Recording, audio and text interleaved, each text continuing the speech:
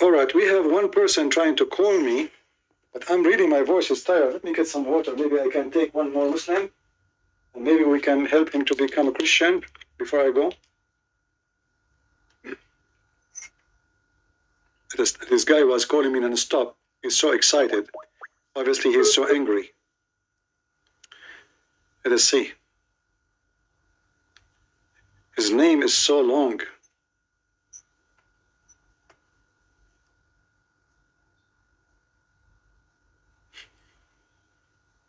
Hello? Yes, my friend, you are live on air? Yeah. I just wanted to talk about your points regarding the Bismillah. The Bismillah when the Alif is removed. You said that this is corrupting the Arabic, right? Like they're corrupting the Arabic language. Exactly. How is that the case? What is the way to write it? Is it bi-ism or bism? You can say both. It can't be both. Yeah, I can. So, like, for example, let me give you an example. Okay, give me an example. If I was to say, ما فيش مشكلة. This is a straight language, man. This is a straight language, you know. No, it doesn't. No. One second. Yeah. ما فيش مشكلة, or you know, ما عليك, right? I can either write it as mim fa, with a mim fa, right, instead of ma and then fi. I could just remove the alif from. This is a straight language. You write whatever you want. We are talking about the Arabic language. My friend, there is nothing. It's called mafish. This is not even Arabic. This is a straight language. Yeah, it's from the dialect. Yeah, that's okay, no problem. But so you are comparing wrong. So did Allah give you bi-ism or bism? What do you mean? The Muslim scholars agree that they change it. It was bi-ism for the ease of reading. So if Allah He gave it bi-ism, how you change it and you make it bism just to make it easier? Because making it easier to read isn't corruption. Thank you very much. So making it easier, so Allah He did not change it, you change it. So you Muslims, you play with your Quran and you claim that we do not touch any letter in the Quran, but you just admitted that you took letters out of the Quran to make it easier, to make the Quran beautiful. Are you saying the Quran is ugly without changing it? No. So why you change it? So why? Because the difference between reciting with making something beautiful to recite, when you're saying, I think this is a really useless point. You're saying that, oh, removing the alif, this is tahrif, this is corruption. Look at how the Muslims have distorted the Quran. The meaning hasn't changed at all. Okay, I will go with you that the meaning did not change. But no, I mean, there's no, wait 1 second. There's no like, oh, I'll go with you because the meaning doesn't change. Oh, okay. The meaning did not change, but that will not change the fact that you took what Allah said and you replaced it with a different word. It's not different. Okay. It is. Because now you made a new. Okay. My friend, the original is bi-ism, correct? Sure. Okay, so bi-ism, and now you make it bism. So this is not the original. Let us say in Arabic there's a million words for the same word, but you have no right to change it. If Allah is God, and He said that word, you should be honest and leave it as it is. Who are you to take it and change it? Don't Allah knew that He should make it nicer? So are you saying you are making Allah word nicer because He failed? However, I want to ask you, as long as you mentioned this, who can write Quran better than Allah? No one. Can Allah write Quran better than Allah? Can Allah write Quran better than Allah? Can Allah write the Quran? Why would? No, that wouldn't work because like there wouldn't be anything else that would need to be better. Like whatever Allah would give would be the perfect. Are you sure? Yes. All right. Do you see my screen? Oh. 1 second. Yeah. All right. Read for me, please. فسبح باسم ربك. Okay, wait 1 second. You can read in Arabic if you want. You can read in no, there's no sabbih, you know? Yeah, فسبح. No. ما ننسخ من آية أو ننسها نأتي بخير منها أو مثلها. Sorry, no, 1 second. Yeah. Okay, chapter 2, verse 106.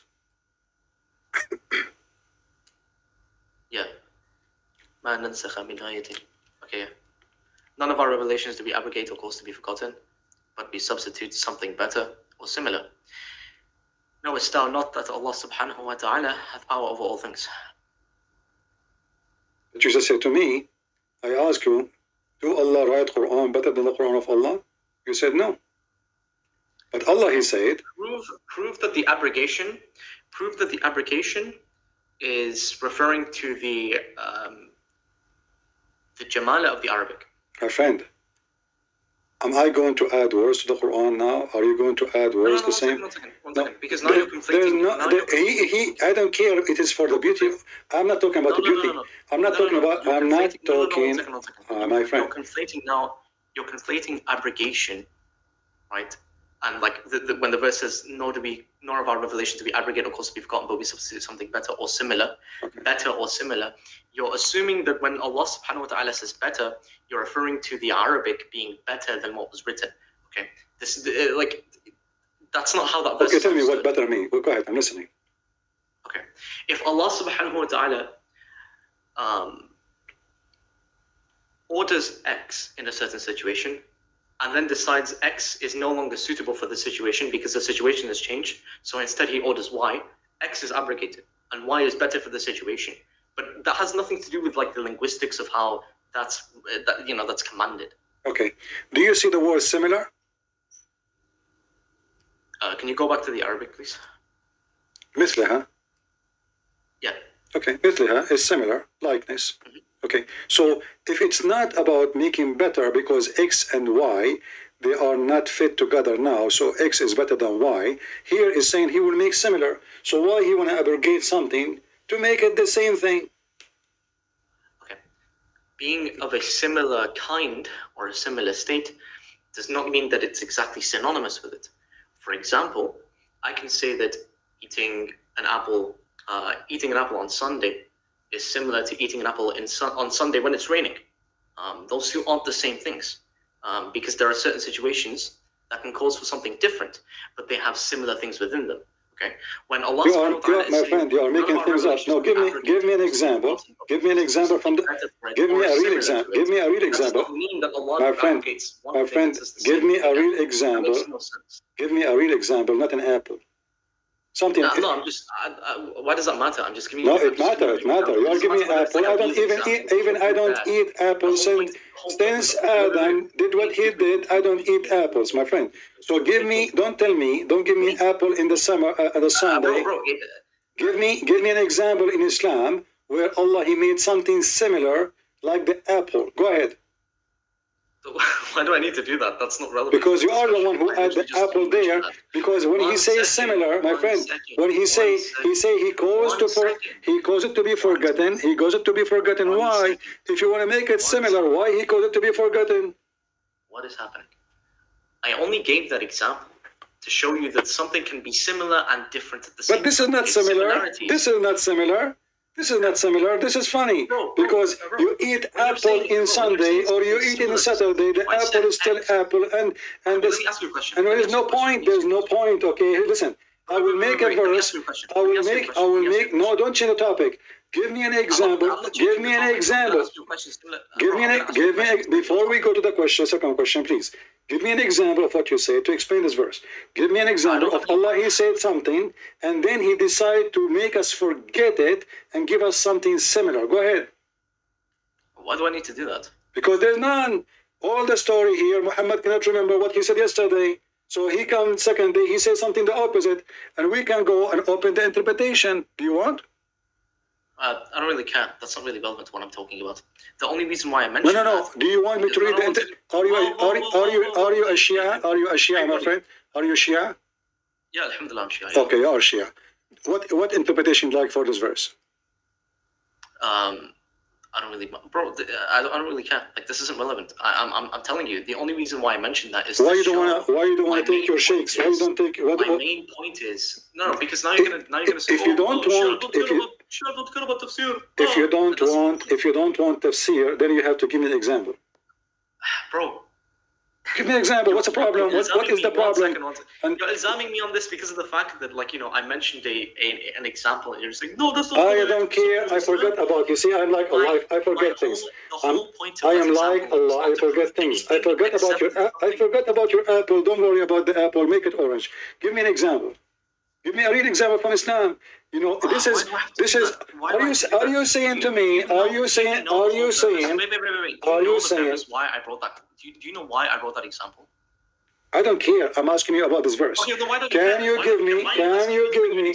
I don't care about what you said. Already you wash your hands from it. You don't want to talk about it. Bring an example. Give me a real example, not a fiction example from the Quran. This is the Quran speaking about something happening in the time. My friend, just answer my question. Is the Quran speaking about something happened? I mentioned that example. Is it happened? Is it happening or never happened? It happened. So the Quran. Just answer the question. The Quran came for a reason. Why did I bring that example? Okay, why? Why? Tell me.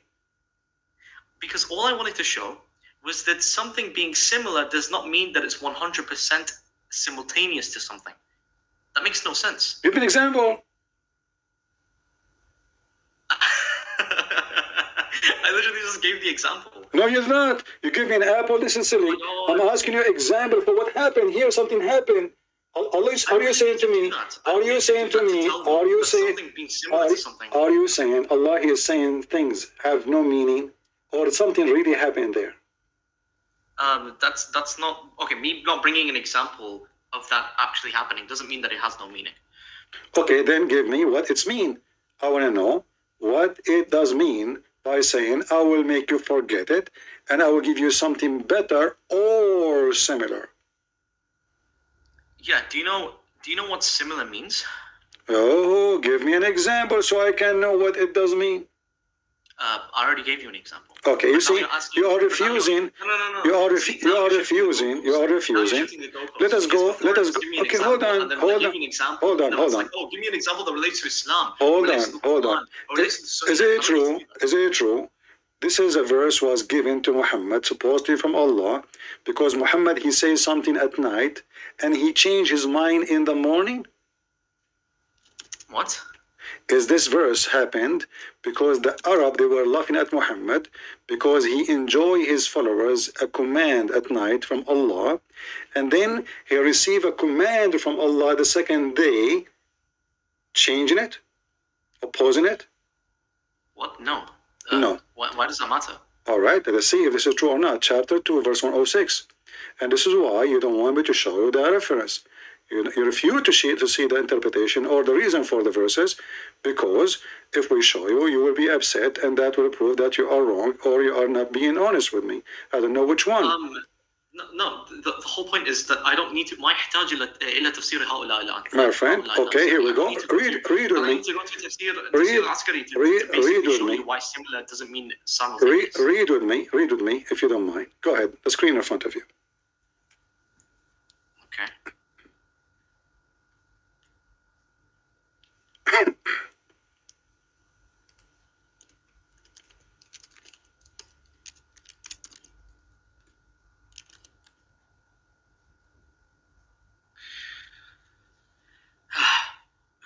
When the disbelievers began to deride the matter of abrogation, saying that one day Muhammad enjoins his companions to one thing, and the next day he forbids it, God revealed, and whatever verse, ma is the conditional particle that has been revealed containing a judgment, we abrogate either together with its recital or not.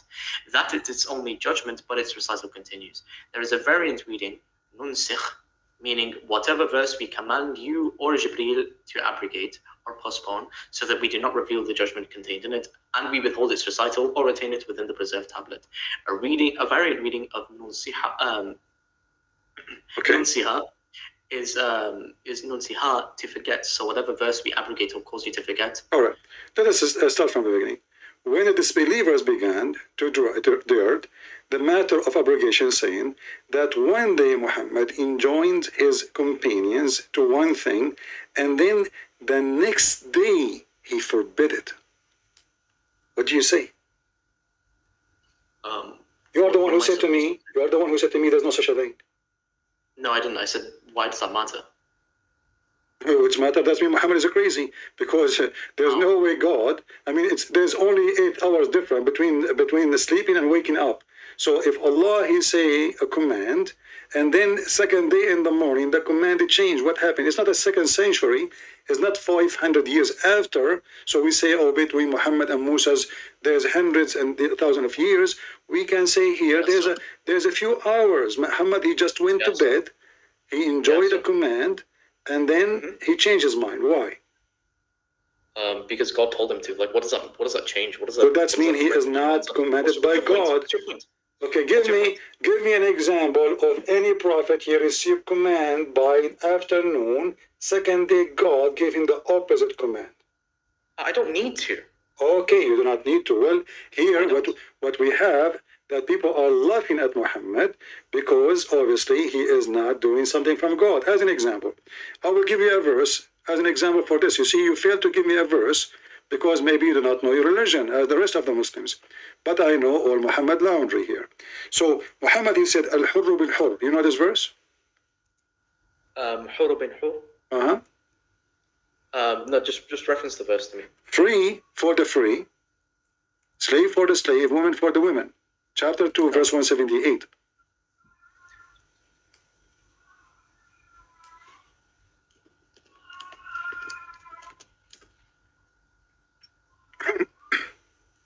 Yeah. Muhammad, he gave this verse, and then second day, Muhammad, he changed his mind. Well, this is a command about murder. Allah, he gave it from 7 heaven. It take 1,000 years for Allah angels to deliver a message. And now Muhammad just receive it. And then the second day, Muhammad, he changed it. How is it so? Okay, and? What do you mean, and? This is in the case of murder. Nothing will change, my friend. My friend, in the case of murder, nothing will change. Wait. Your argument is this, is that because there is such a short time in which something was abrogated, this leads us to doubt the nubuwwah of Rasulullah sallallahu alaihi wasallam. Why? Listen, this is not about short time only. Listen. This is in the case of murder. This is not in the case of food. This is not the case of apple. Murder is a murder. So if Allah was giving justice, it is justice. Are you saying to me, when Allah, he made this law, he found himself in the morning mistakenly stupid, and he decided to fix it, so he decided to cause it to be forgotten, and he abrogated it? No. So why? What's wrong with it? Why we need to change it?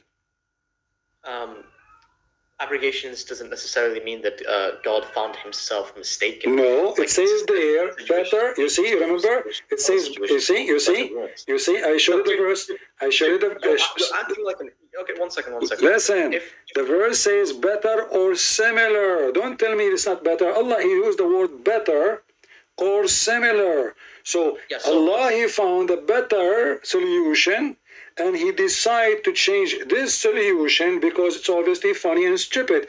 If you read the interpretation for this verse, you will see people, they die laughing at such a law. I mean, a man, he killed my wife. I go kill his wife, or I kill the man.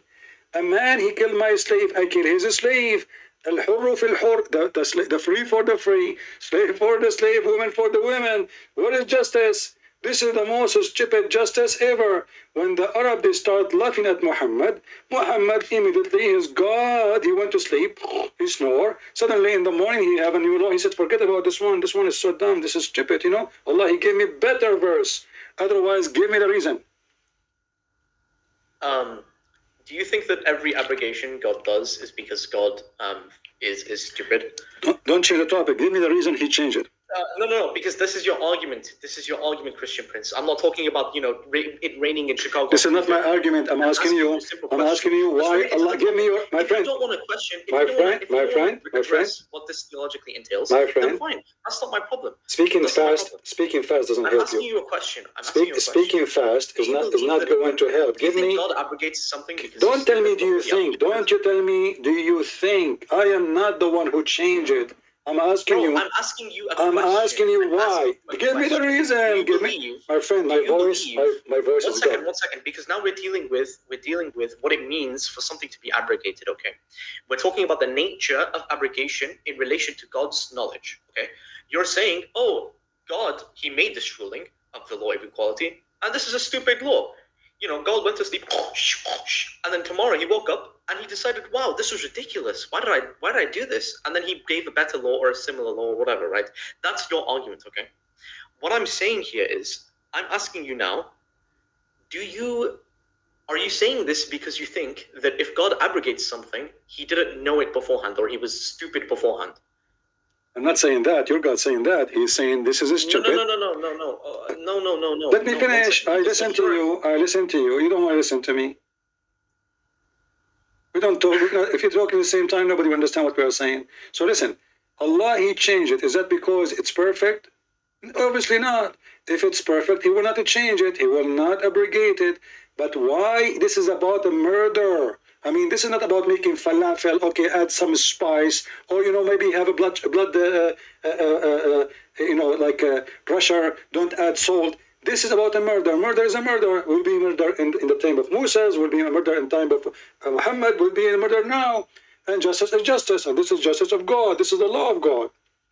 So this is not about food. This is not about fasting. This is not about praying. This is about a murder. So He made a verse, and now right away He decided to cancel it.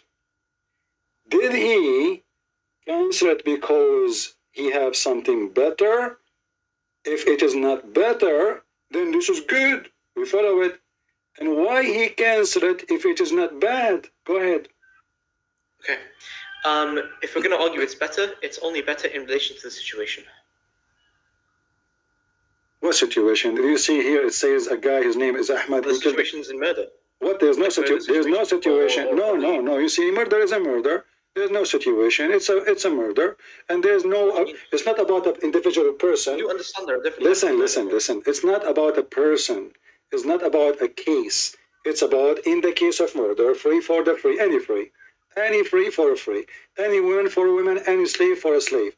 It is not about a person. So either Allah was mistakenly making this verse, and He found that He is really funny and wrong, so He decided to fix Himself by sending something better, as the other verse says, or this is a very good, but Allah, He said to Himself, you know what, it's so good for those Muslims, so I'm going to make it more bad. So what it is it because it's bad and He wanted to make it, fix it, or because it's good and He want to make it bad?